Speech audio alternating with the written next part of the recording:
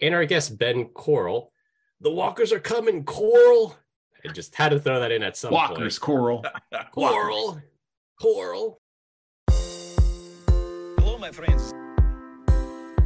Thank you for joining us for the PEBCAK Podcast, a weekly information security show featuring some all-around good people. It is week 14 of 2023. I'm Chris Louie, and traveling this week, so my audio will sound different. With me, I have the chicken god, Brian Deach. That's a lot to unpack. I will say a little quick update on the Bronco. I ripped a fart so bad that I think I may have voided the warranty on that vehicle. So it was rough. Gassed everyone out. Thanks, Shay. Did you turn on the heater and lock the windows? Well, actually, right now the top's not even on. So it's still lingered, though. Yeah. And we don't have handless Glenn Medina this week, but he should be joining us later in the show, so he doesn't get a nice intro like Brian did. We do have a guest this week, the first guest of 2023. We are honored to have Ben Coral with us. I went on Ben's LinkedIn, and here are all of his current positions. Advisory board member, member board of directors, member senior counsel, and last but not least, CISO for the Americas. With that said, Ben, would you like to introduce yourself? Absolutely. Happy to jump in, do a quick overview or quick introduction. First off, I'll say, I'm a husband, father to a couple of college students and one middle schooler, so it keeps me busy. And then during the day, I like to dabble in all things related to cybersecurity. I've spent a couple of decades in the information security industry, and as you just said, I currently have the honor of serving as a field CISO at Zscaler, where I can work with our customers to help them get the best use of the products that they already have, helping them configure those solutions to better protect their organizations. And then I also like giving back as well. And, giving back, I've got a few favorite, charities that I work with, just a way to help people who are less fortunate and may not have had the same opportunities that I've been afforded. So it's not all about me. I really do enjoy helping others, and it just helps me to keep the right mindset or perspective in life. Dang, you're already a better person than me. So what's your favorite charity that you work with? Favorite one that I work with is Join the Journey. And Join the Journey is an organization that gives microloans or small loans to the unbanked. And we'll pick a country. Currently, we're serving in Zambia. Previously, it was Haiti. And it's how do we help people to start a business? So it helps that person, it helps their family, and it really builds up their community. Sounds like an auto title loan company that you're working for. Just kidding. Like it, yes. Have you ever traveled to Zimbabwe? Is that what you said? Zambia. Zambia, sorry. I have not yet. Give me another year, and perhaps I will. Right on. It's doing some good work there, and I think you'll fit right into this podcast. Number one, you're very passionate about cybersecurity, and number two, you sound like an all-around good guy. So that's what we like to pitch ourselves as. So very happy to have you on, Ben. So happy to be here.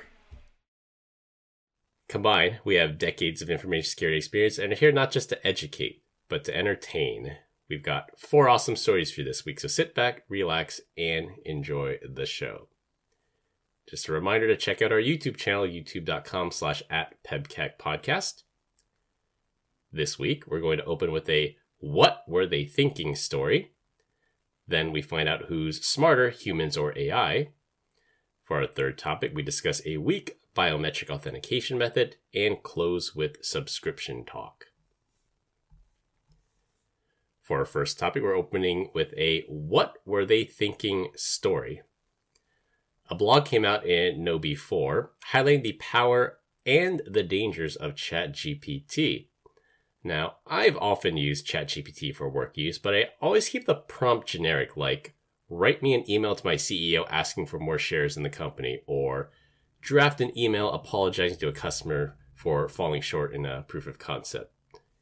Even when I keep the prompts generic, I almost always get the desired outcome.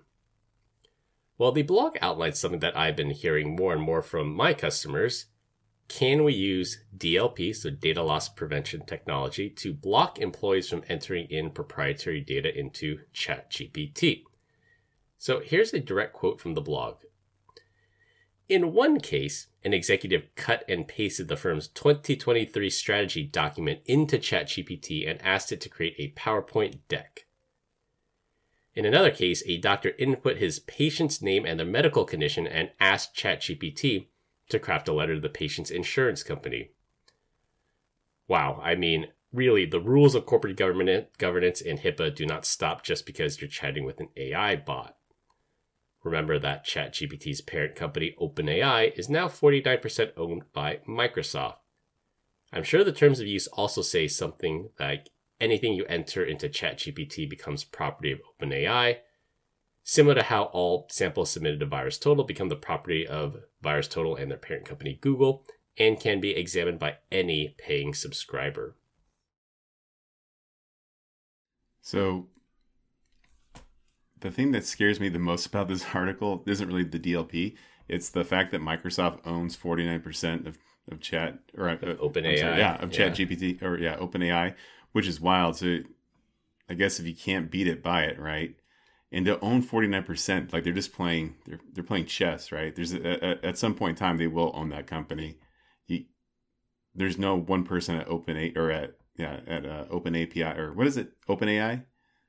OpenAI, yeah. Yeah. Sam Altman. Yeah. He doesn't own 51%, right?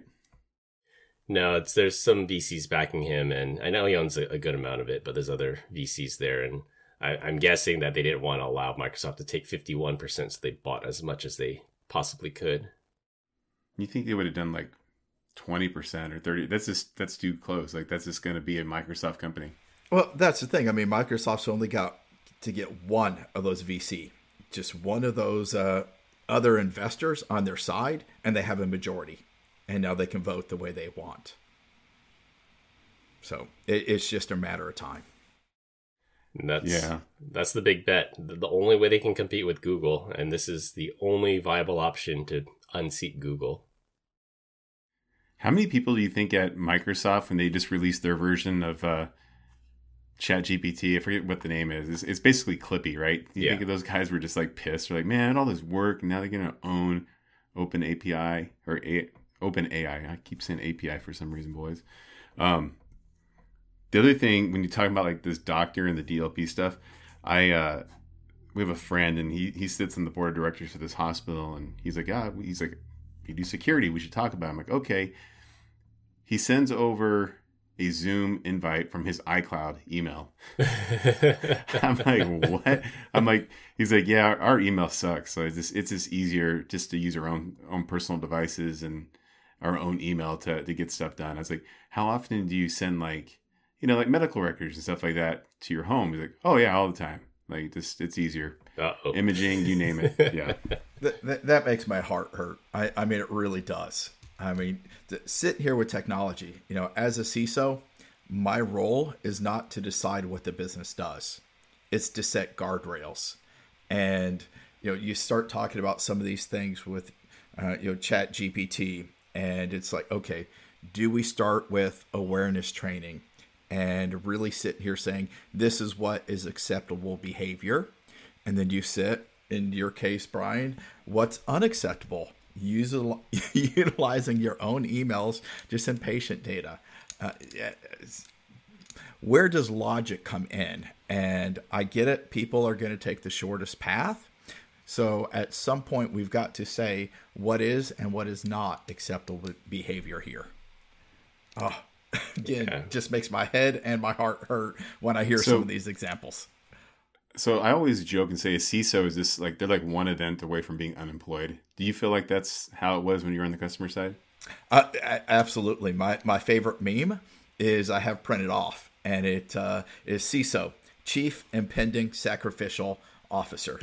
Very true. Were you ever Oh, go ahead, Chris. I was just gonna say it might not even be your fault. There are many examples of just a user clicking a bad link. Maybe you didn't have the tools in place, but yeah, a lot of times it's not your fault. Sometimes you're up against a nation state. You think of Lockheed. Lockheed went against the Chinese PLA, the full force of the Chinese government. Like, how can you defend against, the full force of the Chinese government? It's like protecting a screen door at some point. Yes. Well, that's why he said sacrificial, right? This is just a matter of time. Were you ever promoted to customer, Ben? Were you ever sacrificed? There have been many times where you had to have very good documentation to say, I did tell you about this. This was a scenario that you were made aware of, and I did have to go to that CYA and go to that documentation and say, this was in the Enterprise Risk Register. It was made aware on this date. Absolutely. Bad things could have happened had that documentation not been there. So for all those CISOs out there, please document. Security, you're working in incident response. Make sure you document things that are out there. And you call that an enterprise risk registry? Yes. I've never actually heard that before. That's interesting. Is that pretty common across like all businesses? Yeah, absolutely. If you've got a governance or risk management committee, risk organization, you're going to have a risk register. And this risk register is not just security. You're going to have health and safety issues that are going to be in there, environmental, ESG things, any type of risk. You can have your pest model, political, environment, social, technological risks. All of those will be looked at by your risk committee. So let me ask you from it. Oh, go ahead. With your fellow CISOs that you probably are networked in and tied in, you keep in touch with a lot of them. Are they freaking out about ChatGPT right now? Is it something they want to ban? Is it something they want to control? What's the general sentiment towards OpenAI right now? It is probably 50-50 of those that want to completely ban it, and then those that want to control the way it is being utilized. And I think the first half is it's a risk that we cannot control, and the second half is if we ban it completely, people are going to do it anyways, and because they're going to do it outside of our visibility, it's going to be so much worse. They're going to now forward everything to their home computer. They're going to download it all, and they're going to start uploading it into their Gmail account. And now all of our corporate information is uploaded in a personal version of Google Drive or inside OneDrive or something like that as well. So again, there's a lot of people who are on each side. Like, I cannot believe you're taking the stance. So it is a very hot topic right now. I imagine that there's one of your CISO friends probably looks like Mugatu from Zoolander. He's like, man, ChatGPT is so hot right now. So hot right now. Just stroking his bald cat and stuff. And then there's some other guys who are like, heck no, ban this. So what side of the fence are you on? If you were sitting on the customer side, would you be like, is this easier to block it, or would you try to inspect and do data protection? Well, again, my stance is that I'm not here to tell the business what to do. I am of the opinion of saying this is how you should be utilizing it. And, as I said earlier, setting some of those guardrails out there of this is what's appropriate. This is how you should be utilizing it. I like positive voicing as well, given the examples of this is how we recommend you do it, or say thou shalt do this, versus saying don't do this. It's kind of like that person who's walking on the high wire. You say don't look down. Well, you tell me don't look down. The first thing I want to do is look down. So rather than say don't look down, I say, hey, look up. Look at that bird up there. Same way you talk to children. So you say, exactly. Hey, don't jump off that roof. Yeah, and then the first thing you do is like, okay, I'll jump off the roof. So the CISO talks to everyone, the board included, like their children. Got it. I think I can do that job. I have 4 kids. I am overqualified. All right, for our second topic, professional pen testers and red teamers need not fear that they will be replaced by generative AI. A recent study commissioned by the security company Hunt. I've actually never heard of them. I thought it was a type of fox hunt, but there's actually a company called Hunt. Well, they analyzed over 53,000 phishing emails and found out that email content generated by a human red teamer had about a 4.2% click rate, and that compares to just a 2.9% click rate for prompts created by ChatGPT. It's important to note that this study was done with GPT-3 and not the newer and better GPT-4 model that was just released a couple weeks ago. Funny enough, the country most likely to be tricked by a ChatGPT prompt is the United States. This is evidence that people are still better than AI at creating phishing email lures, but I would still consider a 2.9% click-through rate pretty high, especially for someone with no professional training.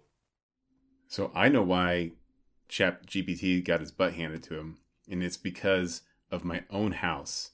And I know this because I'm married. I have 4 kids, 3 girls, right? And the one thing I know about women is that they are very, very wordy. They like to have conversations for hours on end. And I would say that a typical red teamer is this little propeller head that phishing email is like 2 or 3 sentences long, straight to the point, get them to click it. Whereas ChatGPT is going to write a novel, right? And people are like, ugh, I'm not going to read this. And that's why the click rate is so low. Tell me I'm wrong. Wow. All right. So I have heard of Hunt, so I'll start with that as well. Nice. Okay. I never heard of them, but if you heard of them, you're more informed than me. Gamification. They like gamification as well. But I will say that the thing that ChatGPT, whether we're talking version 3 or 4, doesn't really matter. It's missing one critical component, and that's human intuition. And I've heard it said so many times that humans are the weakest link when it comes to security. But I really believe that they're our best sensors. And if we think about this with the book Blink by Malcolm Gladwell, the first 2 seconds of looking at something, we can make a pretty accurate judgment whether something is good or bad. So a human with intuition can take a look at it. To Brian's point as well, if it's too long, are we just going to delete it and be done with it? Or within 2 sentences, do I see something that's off? Do I click? What do I do with this? So I thought the rule of thumb was never judge a book by its cover. You're telling me that humans just do that? You should. You should. Okay. But you're right, man. Users are like the weakest link. I always, during every single workshop, and I'm positioning like the zero trust messaging from Zscaler, I always talk about users on the network is yucky. I don't like it. And I said, you have to think about like your network historically. It's kind of like a high school, little party that's going on. Everyone's there to have a good time, but it's inevitable. There's a couple of kids there that have been huffing paint, right? A couple of real wild cards in the mix. And so if we can just take them out of there completely, they didn't even show up to the party, we're going to have a great time. Kick all those users off of it. You never have to worry about it. Yeah, it's true. I think I've seen some, so not related to cybersecurity, but I think it was like the AI generated pictures of faces. And then I think people can tell because like if the eyes are like even like 1 millimeter off, like one's 1 millimeter above the other or something like that, like humans can tell right away that there's something not quite right with this person's face.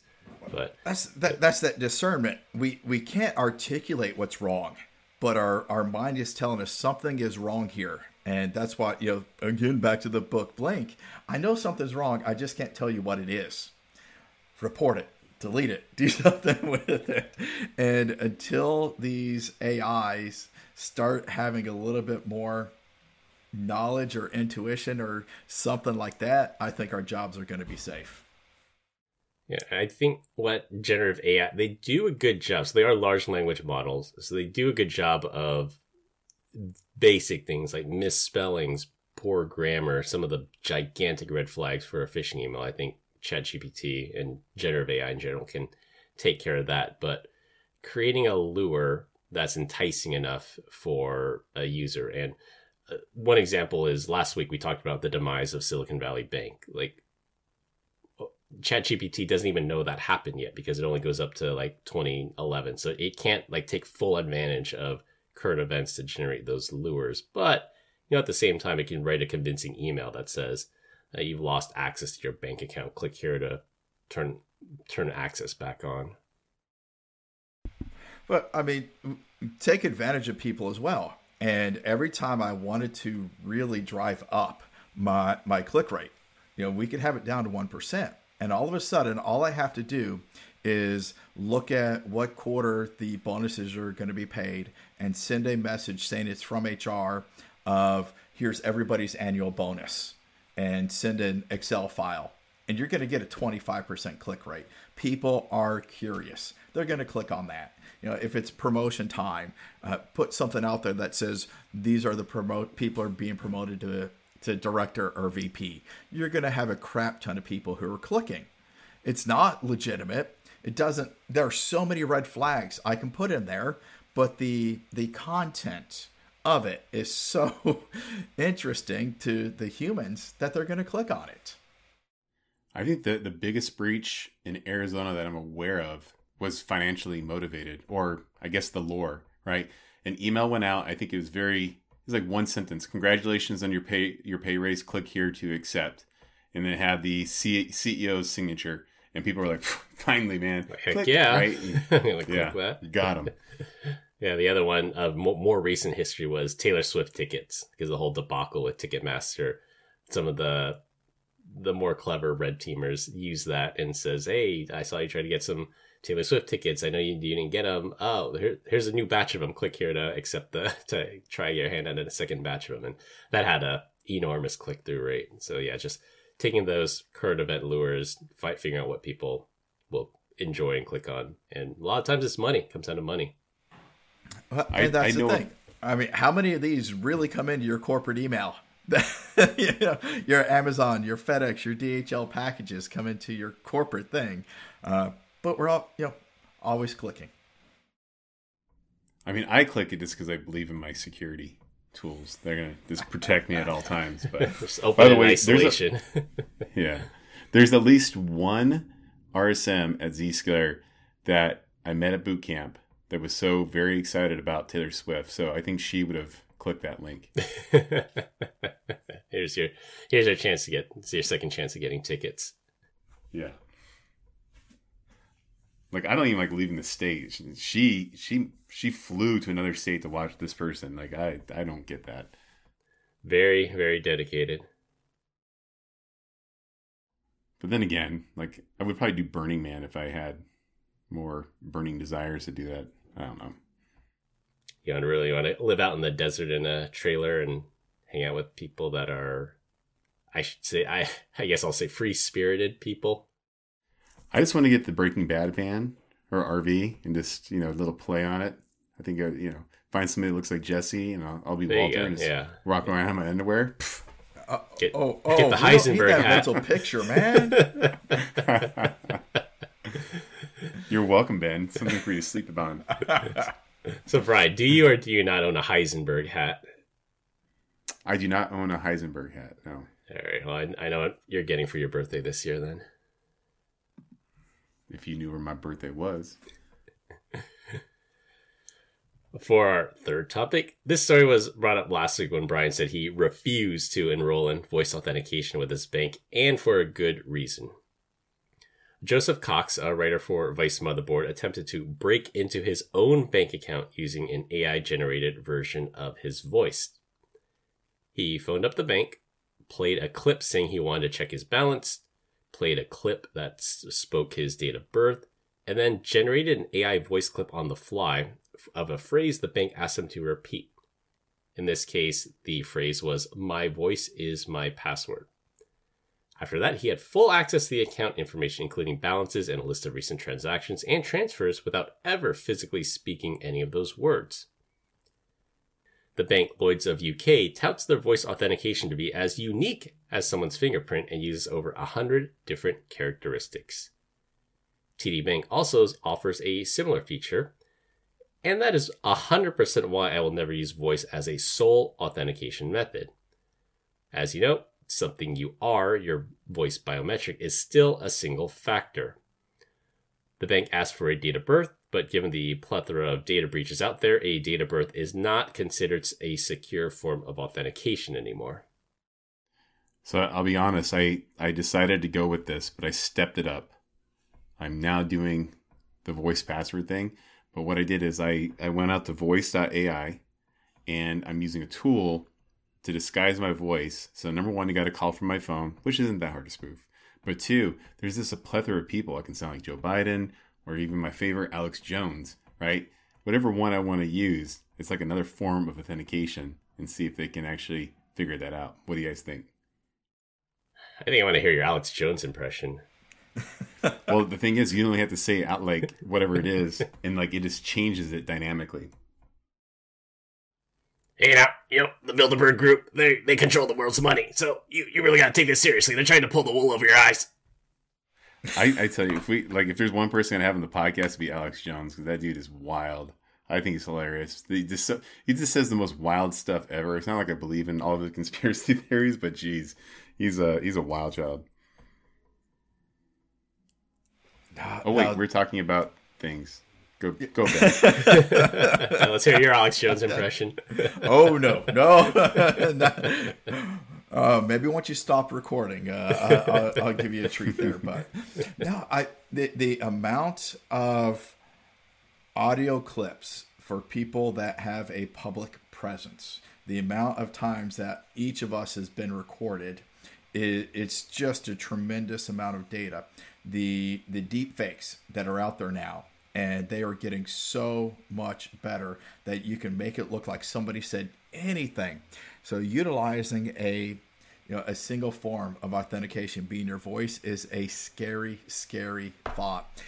Almost as bad as saying username and password. You've got to bring in so many different forms of authentication. Different tokens. I can't believe anything would have access to any type of data today without having multi-factor or two-factor enabled. Something you have, something you know, something you are. Something you know being your username and password, something you have being a hardware token, something you are being your biometrics, your voice, your iris scan or fingerprint. You've got anything should be employing multiple factors at this point. Yeah, I wouldn't have as much of a problem with voice authentication if it wasn't just single factor. Like if I could speak my 6-number code off my Google Authenticator, like that would dramatically improve security on it, because it's still something you have. And sure, you can AI generate my voice to say whatever you want, but you won't know what that 6-digit code is unless you have my token or my phone. Every bank in the world's like, this is a brilliant idea. We're going to steal it from Chris. I do wonder though, like, let's say that you do that.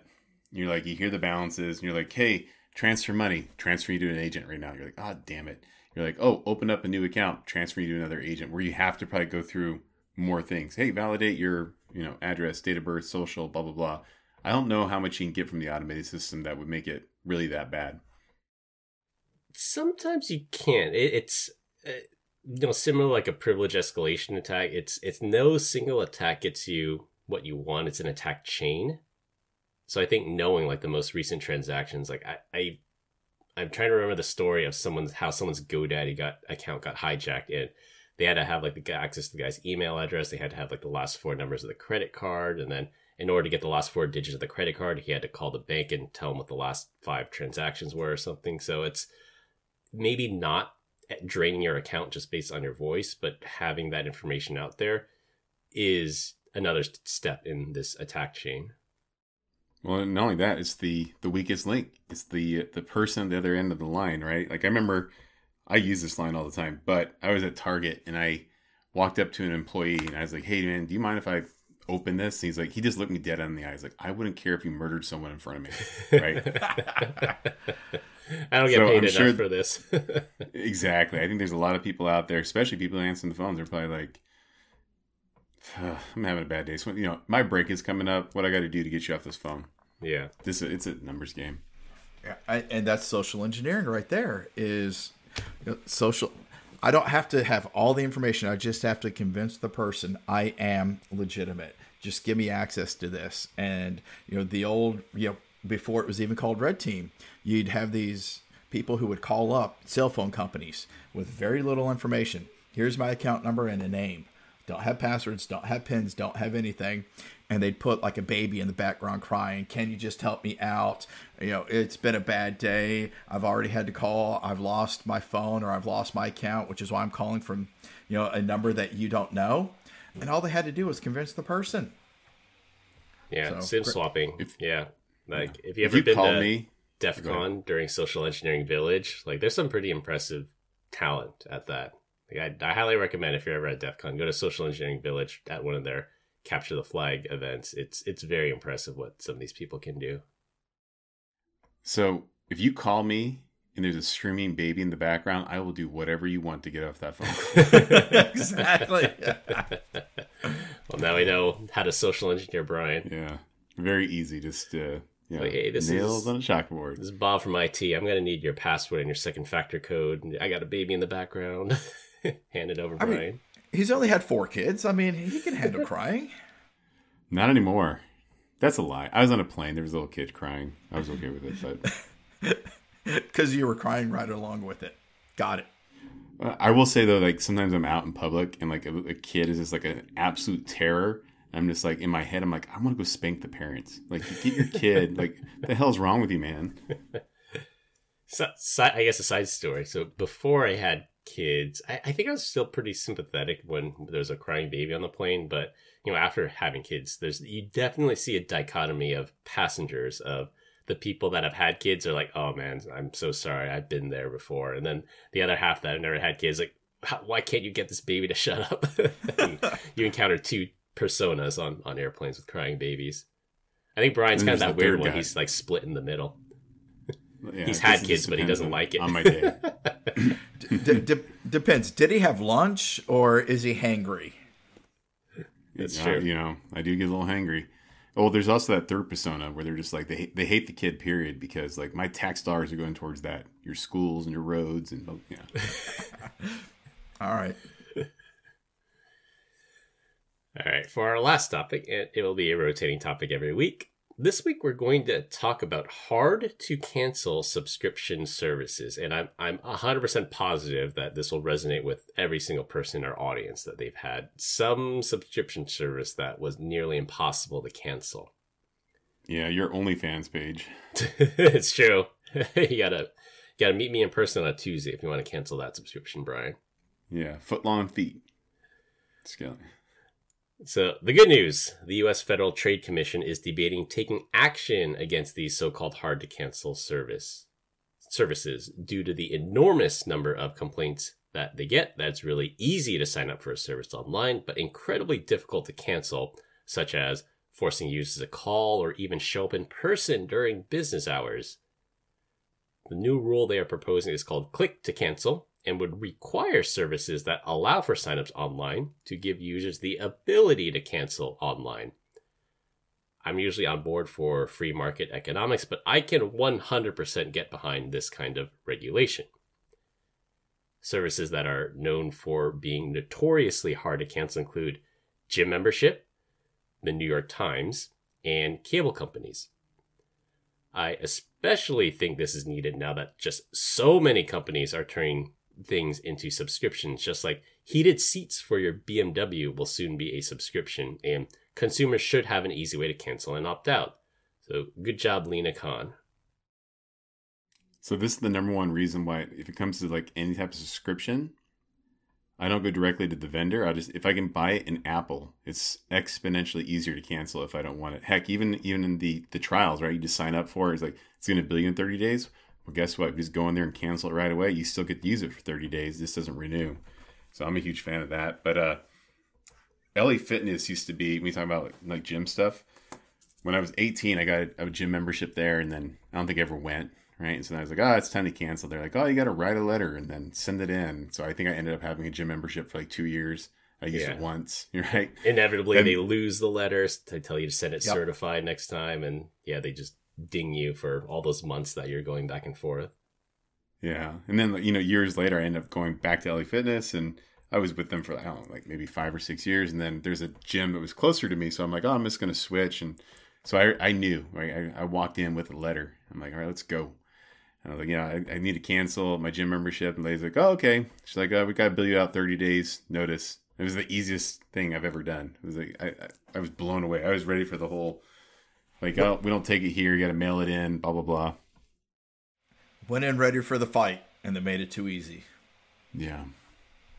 No, I think we've all ended up having to call in saying, hey, I want to cancel this. Oh, sorry, I got to transfer you to this other department.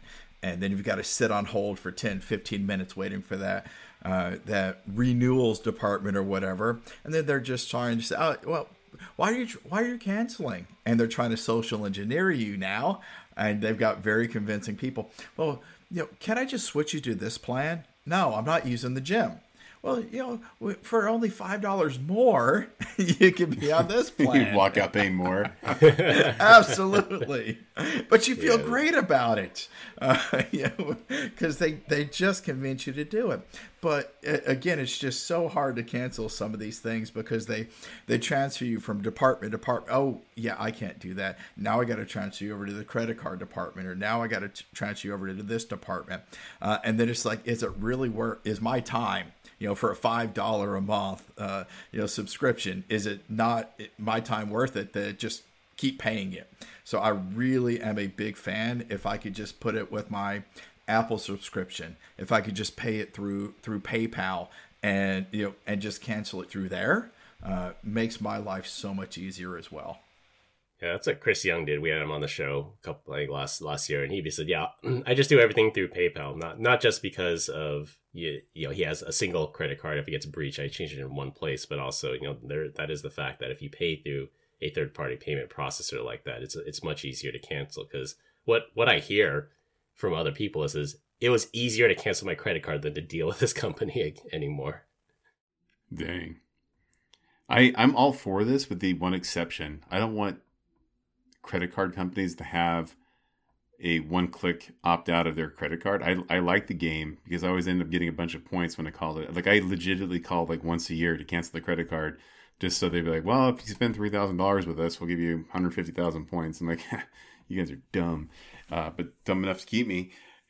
I don't think this the click to cancel rule. I think they specifically go into that. They said that it doesn't stop a company from presenting alternative offers. Like I talked about Audible last month, and I didn't want to pay for it because it was too much, and I canceled it, and then they said, oh, but if you stay with us, we'll give you 50% off for the next 6 months or so. So I'm like, all right, yeah, I'll take that. So it doesn't stop that, but it has to allow you to click on the same page.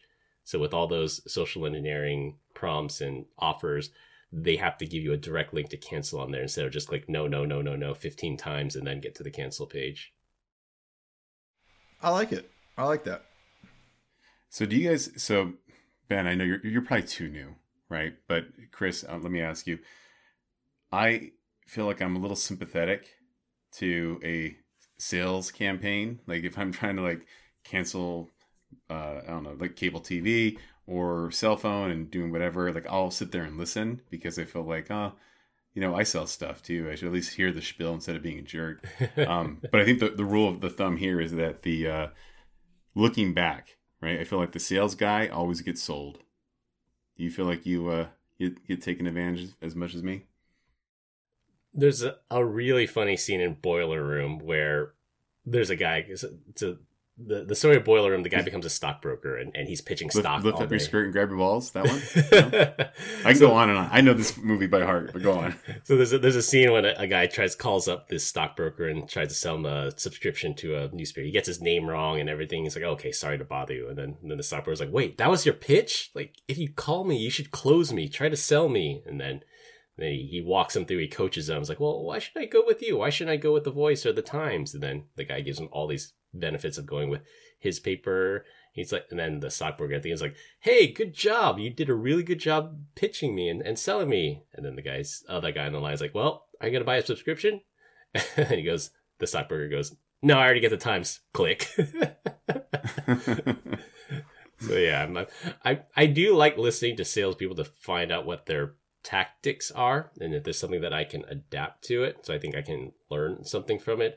I won't necessarily give them the ability to pitch just because they're in sales and I'm in sales, but if it's somebody that can demonstrate value, like something I can get from them, or they go out of their way, like here's a hint if there's any LinkedIn recruiters out there listening. Like, I get 1 million LinkedIn requests a day, and recruiters always hit me up. And if they mention the podcast, or if they mention something very specific that shows up, they don't send off, 1,000 of these emails a day, and that this was targeted, I'll actually respond. I might not, want what they have, but I will respond if they talk about the podcast or something very specific to my profile that says this wasn't just blanketed, mass mailed out. See, I'm the opposite. Anytime they refer to the podcast as instant delete, I don't know what you're selling. So, too many of us. So I'm kind of mixed here. And if you're a salesperson and you call me, cold call, whatever, if you can show me that you did research, I will generally help you. I will listen. I will respond. Now, if you gave me the worst, it was just horrible. Now the coach in me wants to help coach them a little bit along so they don't mess it up for the next one. Yeah, and I'll tell them, hey, dude, you already messed this up. Not going to close anything, not going any further, but let me help you. This is your job. This is how you put food on the table. Let me help you for the next person you call. And then I will give them some feedback there. Ben is always giving back. All around good guy. Good people. All around good guy. All around good CISO. I'm telling you. Yeah, I wish Glenn was on. So Glenn, for the listeners, never joined us here, but I know he's spoken before. He's a member of Planet Fitness, and I've also heard Planet Fitness is notoriously hard to cancel. They do the pitch, $10 a month, no commitments, sign up easy online, but I guess the process to quit Planet Fitness is quite cumbersome. You have to show up in person, and not unlike stories. I remember reading a story. I don't know if it was LA Fitness or it was another one, but they said you have to show up in person. You have to meet the manager. It's only during business hours. And then this person that was trying to quit would show up and says, oh, he's out to lunch. Come back later. Like, oh, he took off early today. Come back later. It just made it literally impossible for this person to quit, even though they were trying to do everything right. So, I mean, I hope this thing goes through. I think this is much needed regulation, and I'm like I said before, I'm 100% for it. I'm for it too, Chris. Does that make you feel better? Yeah. The other thing that's interesting is for services that require a bank account and they do a direct debit from your bank account, which I think is extra scummy, I guess, because it's much easier to cancel a credit card, but to cancel a bank account, like you have your bill pay tied to it, you have the direct deposit tied to it. There's just such a higher barrier to entry to switching your bank account. And for some things, I get it. Like Comcast, I know, will give you $5 a month for auto pay on credit card. They'll give you $10 a month for auto pay through your checking account. I guess for the reason that it's much harder to close your checking account. And I think the incidence of fraud is much less likely through a checking account. So if they give you some kind of incentive to do that and they give you the choice, I think is okay. It's your choice to accept the bigger discount for the bigger inconvenience. But to force you and say you can only pay through your bank account, I'm not on board with that. We should talk here in the future, like on OPSEC around bank accounts and stuff. Like, I know we all know not to use our debit card, right? But you still probably have a debit card. I know for me, like I have one specific account that has very limited funds in there. That way, if it was ever compromised for whatever reason, then, oh no, you took all $23. No, same thing. When you travel, I have a spare wallet when I travel that's got like one credit card. I keep, a little bit of amount of cash in there. So if anybody, asks for my wallet, you get mugged when you're traveling abroad. I have a wallet with something in it. You give them an empty one, they're going to know something's up. It's just, learning these little things. Decoy wallet. So my wife is always so pissed because anytime we travel, I always bring like cash, right? I just throw cash, in a drawer just for a rainy day, right? So if I'm gonna travel, I want to have tip money. It looks like a lot of money, but it's not, right? Like especially if you're going to Mexico, but I'll have a wad of cash, and she's like, "Don't pull out the money. someone's gonna mug you. I'm like, number one, like, who's gonna mug me? Like, I really, and then two, like, I kind of want to get mugged. I'm looking for a fight. So, what do you want from me right now? Each always looking for a street fight. Yeah, he's looking forward to it until he isn't. It's like 16 teenagers surround you, and it's like, all right. Well, I told you about the time I almost got beat up by a bunch of like 5-year-olds, right, in Mexico. Yes, I do remember that. Yeah. I do remember that one. Come on, bring it. Bring it. See, the age-old adage: would you rather fight one 5th grader or 5 first graders? Yeah. Ben, long story short, basically just doing a little bit of drinking south of the border, and then walked out in the alleyway, and I had like a little necklace on. It's like a Nike swoosh, and a little kid came up. I'm like, oh, this is kind of weird. And then all of a sudden, it was like 20 of them, right? And they were just like reaching for it, and they're chasing me around, trying to get my my chain from me. So I almost got mugged by a bunch of little kids. Yeah, I mean, at that point, you only got to take down one, right? Set an example. Exactly, punt them in the next week. So. Punt them. Listen. Oh. No reason to be a bully, man. Going back to the whole, like, remember, were you saying intuition earlier? What were you like talking at the very beginning of the story about people? Was it intuition or the... No, yeah, the red teamers. The red teamers, ChatGPT is not going to take our jobs yet. And I'm like, right now people have intuition, which is why our jobs should be safe right now. So I don't know if you heard a couple episodes ago, but I was talking about like the child trafficking stuff. And so like now I feel like I'm hyper aware, and I didn't know about intuition. I didn't know if I really believed it, but lately, like anytime we go out to like a public place, like I'm looking for these predators, right? It's like, you look like a scumbag. And then I'm probably wrong, but I don't know. I'm out there always looking. I don't know how well my intuition actually works just yet. Say something, Brian. See something, say something. But that's the thing is, with daughters, it's like you're going out, with your friends. You're going out shopping. Just be aware of people who are following you when you're out, people who follow you into the parking lot, and whether they're male or female, and start chatting you up, following you to your car. You're having to make your children and your children's friends aware of social cues and aware these things still happen. These things happen in the U.S. These things happen in first world countries as well. So even though you're in a nice neighborhood, it could still happen. So just be aware. Yeah, situational awareness, 100%. Well, we continue to get great comments about our dad joke of the week. Dad joke of the week. This week, our guest Ben is up. All right, so I know that we're on separate coasts, so I wanted to bring in a little ocean humor for us today.